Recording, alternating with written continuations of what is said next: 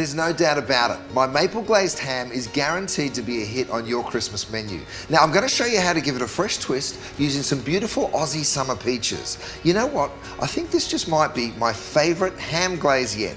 First, you got to preheat your oven. Now, you want it at 180 Celsius or 160 fan forced, and then you need to prep the ham.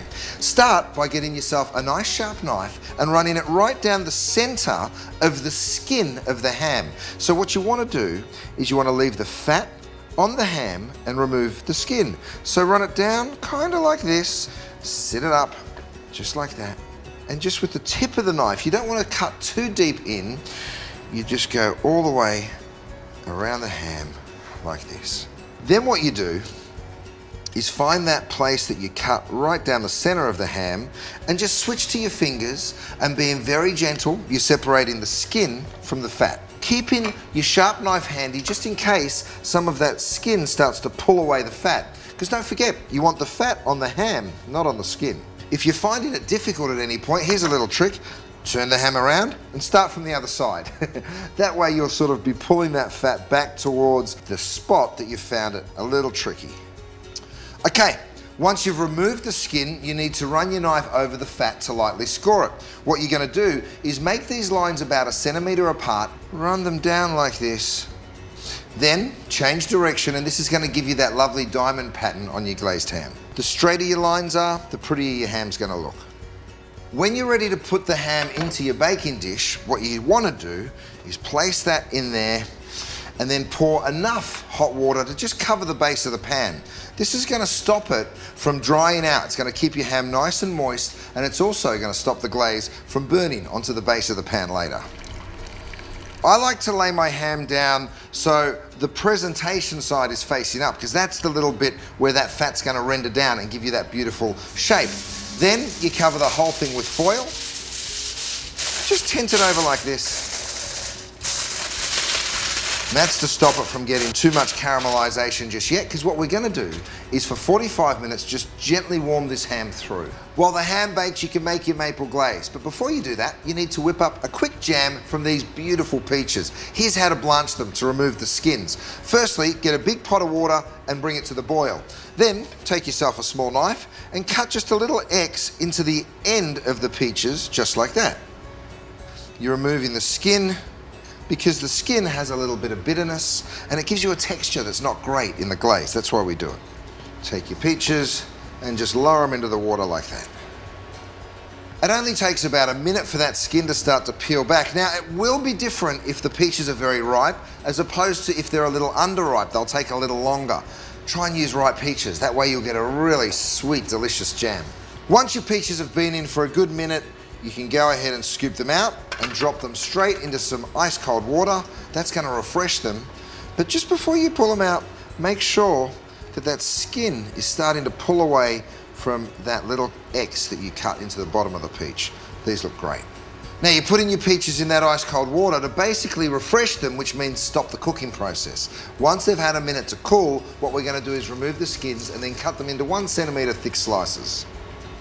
Now, of course, if you say, I can't be bothered peeling the skin off the peaches, then don't worry about it. It's not going to change your life. It's a little nicer without it, but the truth is it'll still work just as well if you leave the skin on the peaches.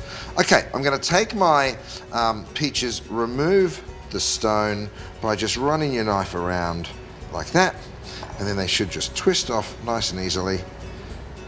Remove that stone and slice. That semi-cooked look of these peaches is the same sort of look that you get when you do tin or canned peaches. So could you use canned peaches? Absolutely.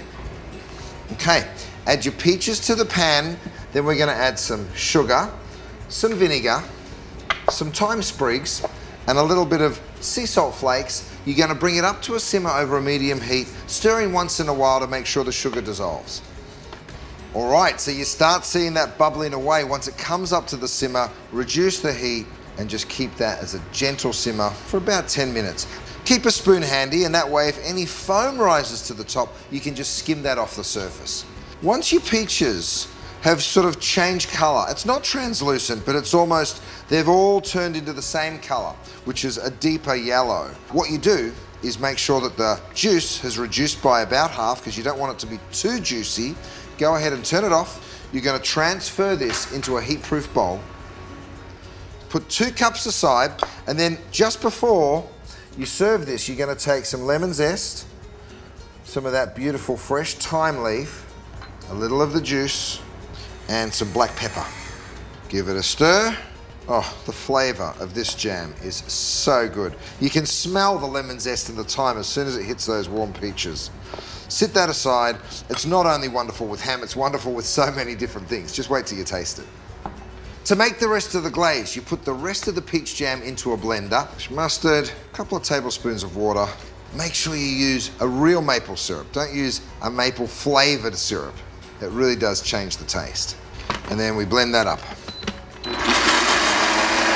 You just blend it until it's nice and smooth. Now, if you want to get ahead, you can cook the jam and the maple glaze up to 3 days before glazing your ham. Oh, look at that incredible glaze. It's been about 45 minutes. I think our ham's probably ready for its first glaze. Let's get glazing. This is the fun part. Take off the foil from the ham. Oh, yes. Have a look at that. You've got that beautiful diamond shape. Now, what you're going to do is take your glaze and brush all over the ham. Be nice and generous. Leave a good amount of the glaze on the ham. Then keep basting the ham every 15 minutes for another hour and 15 minutes. So you're going to do it 5 more times. Pop it back in the oven and wait until this beautiful thing gets all glazed and beautiful. Oh, have a look at it now. The ham looks beautifully glazed. It's perfectly warmed through. It's evenly caramelized. Now, I know it smells delicious in here and all you want to do is dive right in, but don't. Let it rest for about 20 minutes. Then all that's left to do is to carve this beautiful ham. Juicy on the inside, that beautiful sweet maple peach glaze on the outside. It doesn't get much better than this. And you see how I carve into the bone, but I don't actually carve right off it.